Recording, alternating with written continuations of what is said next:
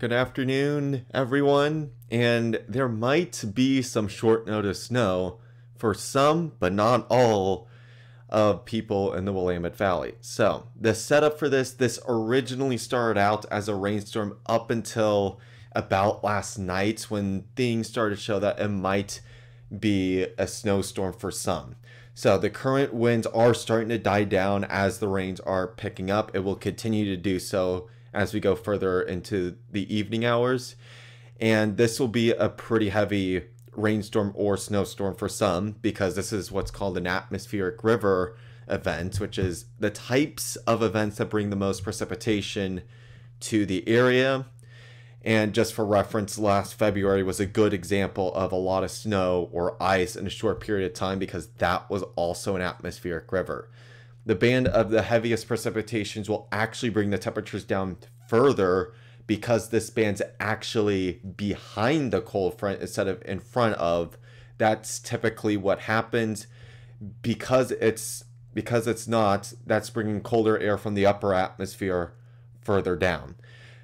The computer models made the abrupt shift last night to showing just mainly rain in about 40 to 45 degrees to flirting with freezing and showing snow.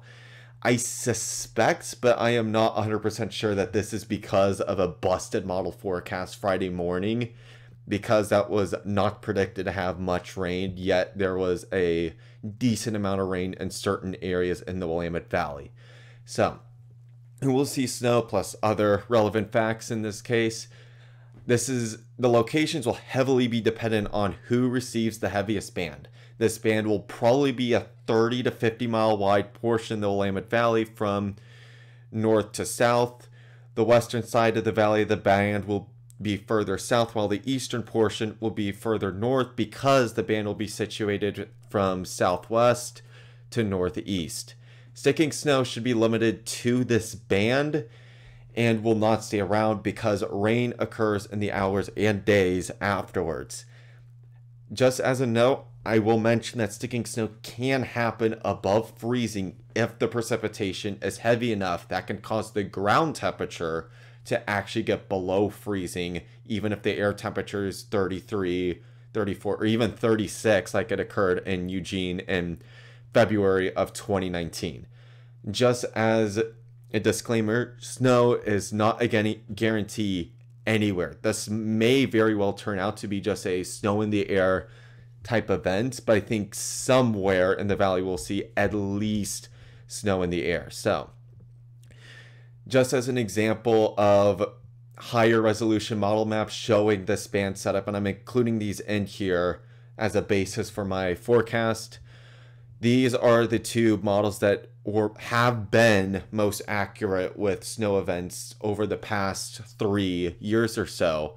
On the left is a regional model showing the band situating from a little bit south of Salem to the southern edge of the Portland metro area, while the band the model on the right, this is actually a NOAA model. It's showing from about the Columbia River on the north end down to just south of Salem.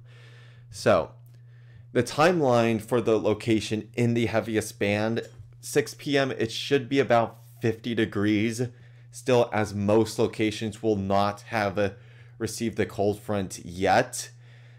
At 10 p.m., I think around that time, plus or minus an hour, let's say, the transition to snow happens for most areas that would receive snow.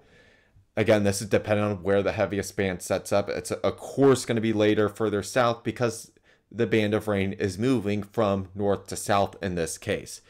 2 a.m. and 6 a.m. is going to be close. I have the temperature at freezing because, again, this is going to be in the location with the heaviest precipitation. If you are further north or further south of that, expect the temperature to possibly be a little warmer than this. And then going into the morning hours, it should creep up above freezing after sunrise and should melt most of the snow off if any accumulates. So the snow amounts that I am expecting. So to start with the non-valley stuff, the coast range should receive 2 to 12 inches depending on elevation. Cascades, anywhere from about 1 to 16 inches, depending on elevations, higher elevations receiving more snowfall, and then the valley. I think anywhere in this blue area is the location where the heaviest band is most likely to set up. So as a result, I think anywhere in this area has a really good shot at seeing at least snow in the air. There's a good chance that most of this area will see some sort of sticking snow for at least a brief moment in the early morning hours. Most of you may not see that, however. For these green zones, if the band, this depends on also where the band sets up. If it sets up further south, Corvallis and Albany could get in on some of the action, but if it moves further north, then the rest of the Portland metro area can get in on some of the action. However, I think only one of these two green areas will see any sort of snowfall. And this is the only snow event I'm seeing the next 7 days. However, something I should note is that a little bit further long range, there may be some more snow. I'm not crazy confident in that yet. We'll see when it gets closer in to the 7-day range or so. But otherwise, it's going to be mid 40s, cooling down after Christmas, and then low temperatures right at about 40 degrees with a pretty wet week overall. So thank you for watching. Please stay safe out there, and I will see you all later. And if there's any major updates, I will post it in the comment section, as I do not have time to make another video on this. So otherwise, take care.